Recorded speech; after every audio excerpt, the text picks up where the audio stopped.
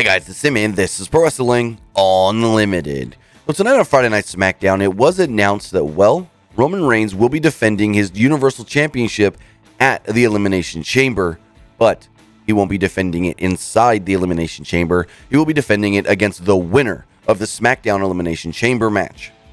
With that coming out of tonight's show, we have learned all 6 men that will compete on the SmackDown side of things inside the Elimination Chamber. We do know that in this match, we will see Jey Uso, Kevin Owens, King Corbin, Sami Zayn, Daniel Bryan, and Cesaro.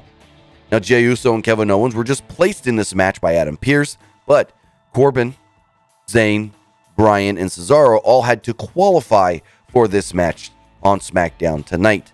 So with that, the winner of this Elimination Chamber match will then move on the same night at Elimination Chamber and challenge Roman Reigns for the Universal title. For more on tonight's SmackDown, check out the review we have up right now, right here on the PW Unlimited YouTube channel. But that's going to do it for this episode. Remember to comment below, like and share this video, like us on Facebook, Instagram, and Twitter, and subscribe right here on YouTube.